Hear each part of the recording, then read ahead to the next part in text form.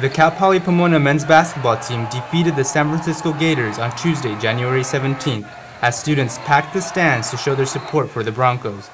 After a tricky first period, the Broncos ended the game with the final score of 65-54, placing them 10-3 overall and 7-3 in the CCAA. Senior forward Taekwon Brown shares his thoughts on the game and on what this means for the Broncos after a tough weekend. We got two tough road games ahead of us. Between those two teams, they're pretty good teams, and we're just ready, man. We got this win. We know we had a bad weekend. We had a bad weekend this week, went 0-2.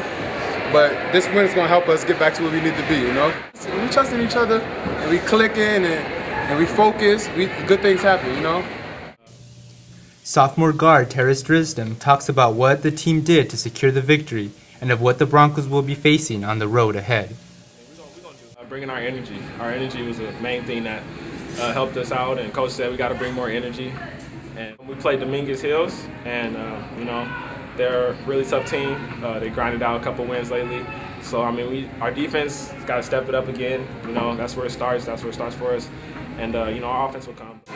This is Alfonso Villegas reporting for the Poly Post.